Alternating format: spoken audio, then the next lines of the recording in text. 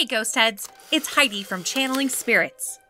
We're on part 4 of our series exploring the history and physics behind the Ghostbusters equipment. We're still building on the science of our previous videos, so be sure to check them out first. We've talked about catching and containing ghosts, but how do you detect them? Like the proton pack and the containment unit, the original film never names it the Pke Meter, though there is mention of PKE. PKE valences. A PKE surge of incredible, even dangerous proportions. And psychokinetic energy. Psychokinetic energy. So where did the name come from? Psycho what? Psychokinesis was coined in Henry Holt's book on the cosmic relations. It's a portmanteau of psyche, meaning mind, soul, or spirit, and kinesis, meaning motion or movement. J.B. Rhine, the founder of parapsychology, used the term to describe direct influence upon external objects or events without muscular or other body intervention. His initial example was influencing the fall of dice. But the question is, when did Ghostbusters use the term Pke Meter to measure such psychokinesis? Well, the August 5th, 1983 draft mentions Egon traveling the library looking at his meters. And the next page says he edges closer to take valence readings. Later in the Sedgwick Hotel, he passes his sensor over the top of the door. Ray checks his valence meter, but up to this point, none of these devices are specifically called the Pke Meter. It isn't until page 92 of the August draft which states the needle on his Pke meter jumps into the red. In the official novelization, Ghostbusters, The Supernatural Spectacular by Richard Mueller, Egon has a plasmometer, which displays a pattern of blinking lights. He also uses an oroscope, which is described as a black teardrop-shaped device with wings. Venkman thought it looked like it had come from one of those sex places on 42nd Street. You hound. But neither of the films ever call it the Pke Meter. The closest we get is in Ghostbusters 2, when Ray says, I've got 1/118 on the PKE. But in the earlier September 29th, 1988 draft, the Pke Meter can't find any readings for the runaway buggy. Only the newly introduced Geiger-meter does. So when was the name officially spoken? Like most of the tools, it was the real Ghostbusters. In the first episode, Ghosts Are Us, Egon states, Not according to my PKE meter, Peter. The animated show expanded the look and abilities of the device.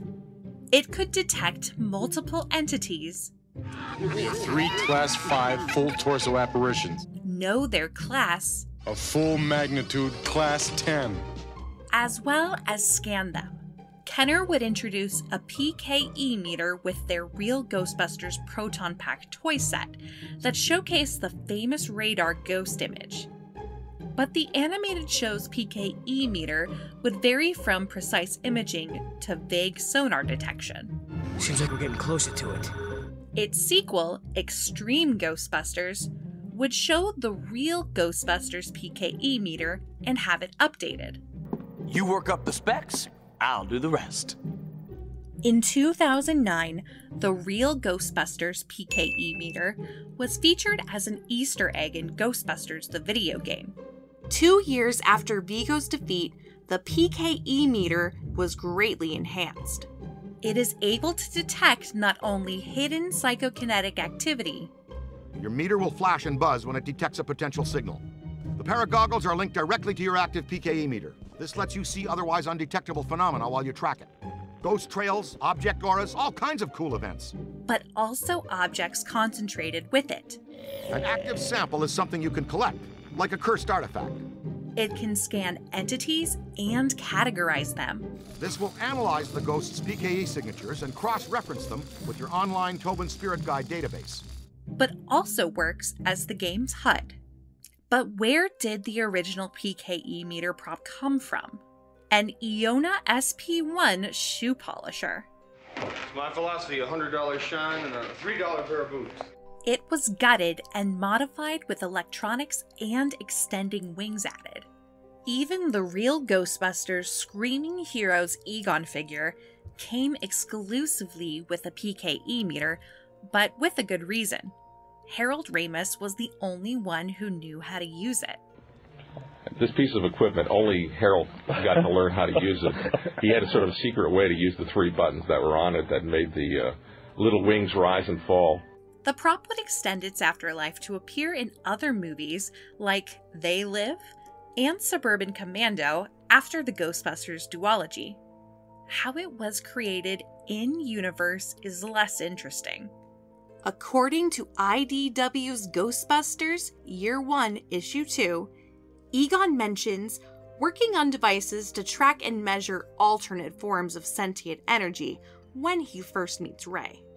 Ray later admits, "I wish I could take more credit, but Egon had the PKE meter pretty well sussed on his own. He did suggest a few tweaks, but that's it." But on the IDW crossing over trading card for Ray, it gives equal credit to both scientists for all of the ghost-busting equipment. Ghostbusters Year 1 also mentions that adding a new vibration function which players could experience in the 2009 video game. However, Egon warns not to press the 2 buttons at the same time. But what is the PKE meter? This is called a PKE meter. It registers psychokinetic energy, which allows you to determine if there is, or was, a ghost in the area. In the context of Ghostbusters, PKE refers to an ill-defined force that influences the observable environment. The film posits that consciousness exists even after death, or as a conglomerate of residual emotions and forces capable of affecting the environment. So, how do you measure a yet unprovable force? You measure its reaction. Let's see what happens when we take away the puppy. The PKE meter works like other gaseous detectors with visual indicators. He just passed gas. Catch the next one. Relax, sir. We handle foul vapors all the time. The meter is actually measuring the amount of negatively charged ions and free neutrons in a given area. As we've mentioned before, ectoplasmic manifestations ionize particles in the air. With sudden materializations, the ionization of atoms can eject neutrons. The detection of free neutrons is displayed as spikes on the screen, which quickly dissipate due to beta decay. To operate it, it must first be turned on by a switch at the bottom of the handle. A little tip, you always want to make sure they're switched on.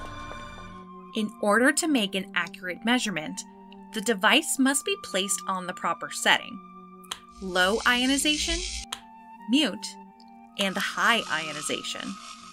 The low ionization is best used in indoor settings where concentrations of ions range between 100 to 300 ions per cubic centimeter, like inside a library. Raymond, look at this. The high ionization setting is more effective in outdoor locations where ion concentrations range from 1,800 to 2,000 ions per cubic centimeter, like when you're picking up the Keymaster. Are you the gatekeeper? You better bring him inside. Negatively charged ions pass through a tube containing platinum electrodes and boron trifluoride. They collide with particles, breaking them into positively charged ions and electrons that travel to the electrodes. The ionized gas creates further ionizations, which create an avalanche of charged particles that are measured. The neutrons having a neutral charge are slowed down and interact with the boron nuclei, producing alpha particles. These charged particles then trigger the normal avalanche process. The avalanche process is outputted as a current pulse to an audio amplifier and rate meter. The PKE meter displays the output as a series of auditory beeps, flashing LEDs, and expanding wings. Tracking an ectoplasmic manifestation then becomes a matter of following the increase of those outputs. I feel like Bill Nye the Science Guy. But what do you think? Are we onto something or full of crap? My dad says you guys are full of crap. If you liked this video and think we deserve it, I think we hit the honeypot. please subscribe. For those interested in a blueprint of the PKE meter, check out the link to our official merchandise. Yes, we made those. We also have the Proton Pack and Ghostbuster Trap available. Select Patreon tiers get 5 to 10% off. As always, keep coming back for more spooktacular videos. I'm Heidi with Channeling Spirits, and thanks for watching. And boron trifluoride. You're killing me, Devin. Watch your profanity.